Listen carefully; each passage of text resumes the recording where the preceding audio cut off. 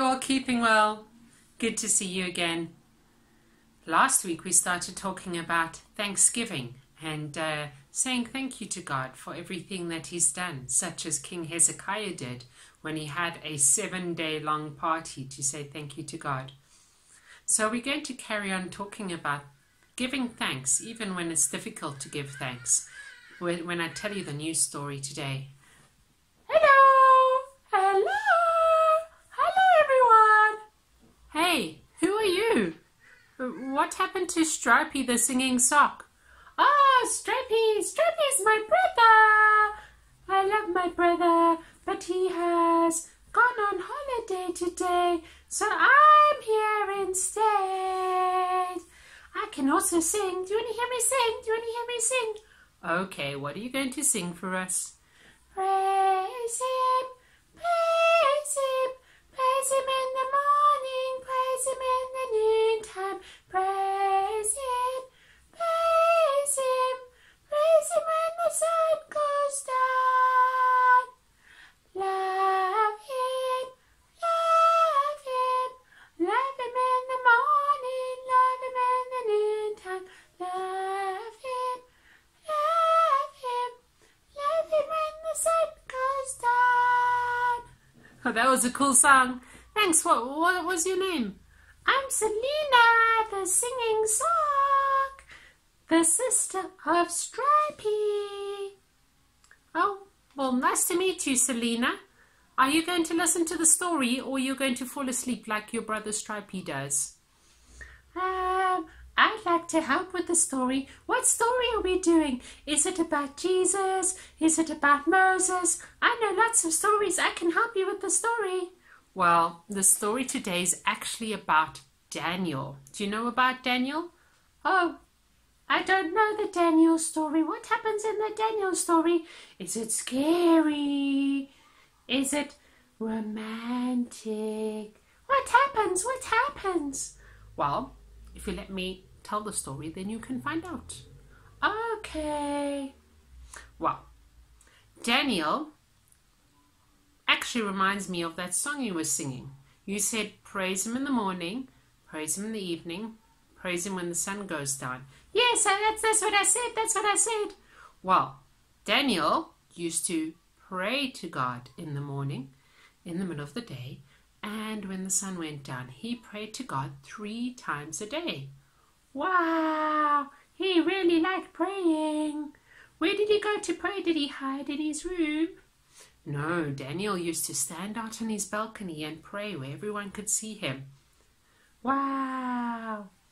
Well, that was fine, except that Daniel was living in Babylon, and he was a good friend with King Darius.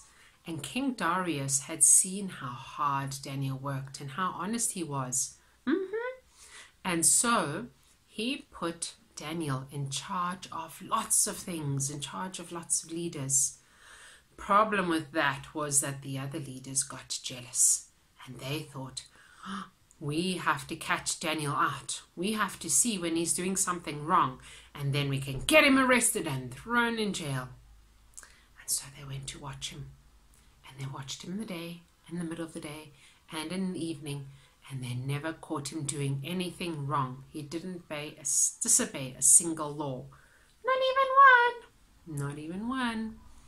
And so what they did notice was that Daniel used to pray 3 times a day. Just like I was saying about just now. He prayed 3 times a day. Wow! Yes, you said that. 3 times a day. And so the jealous leaders thought, let's make a law that you're not allowed to pray to anyone except the king. And so they wrote out a new law. And they took it to the king and they said, we have a new law for you to sign, and all the leaders of the land agree with it. Which was a bit of a lie, actually. But King Darius didn't read properly what the new law was. He just signed it. And the new law said that if anybody prays to anybody except for the king, they can be arrested and thrown into a pit of hungry lions. Ah! That's so scary! That's so scary! Hungry lions! Oh no!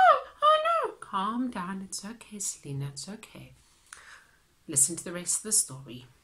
Okay.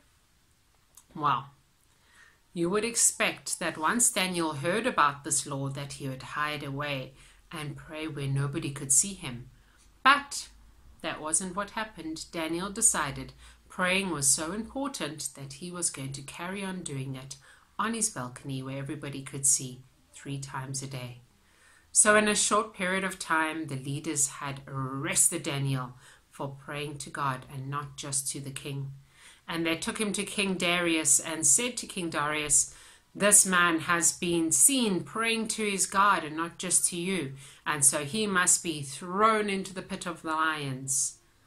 But King Darius was Daniel's friend, so he just probably said, "No, don't worry, this is my friend, don't worry."